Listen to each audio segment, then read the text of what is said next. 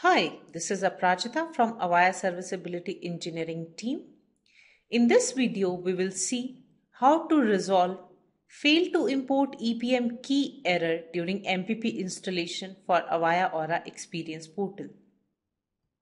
It often happens during the installation of MPP software that we encounter this error which says fail to import key from the specified host.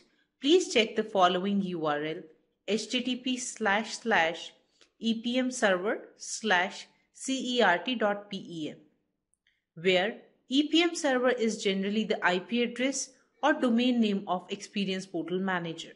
In most of the cases, this error is generated because of the firewalls enabled on the Experience Portal Manager side. So let's see how to rectify this. Begin with logging into Experience Portal Manager's command line access with root login.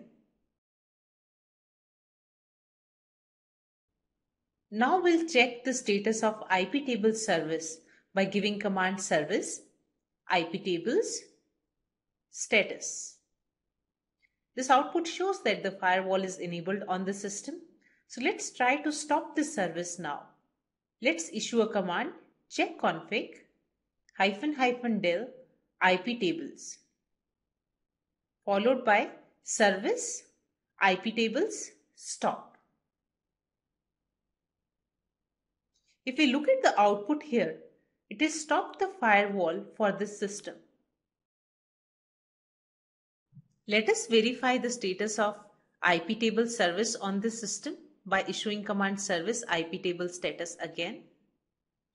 Now the output says that the firewall is not running. Now we will try to import Experience Portal Manager's certificate file here by issuing command curl http:// IP address of Experience Portal Manager /cert.pem. If we look at the output here, begin certificate and end certificate shows that the certificate has been imported successfully. To make these changes effective on the system, we will have to restart the VPMS service here. So let's issue command service VPMS restart. It will try to stop all the components related to this service one by one. VPMS shutdown status OK shows that the service has been stopped successfully. Now it is trying to start all the components. VPMS start status OK means that the VPMS service has been restarted successfully on this system. Now the last step of this exercise would be trying to access web administration of Experience Portal Manager. So let's try logging in there. This home page shows that we don't have any negative impact of disabling firewall for Experience Portal Manager. Now you can go ahead with your MPP installation.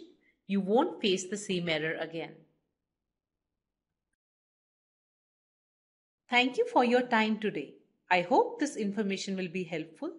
For any questions, comments or feedback, please write to mentor@avaya.com or follow us on Twitter @AvayaMentor.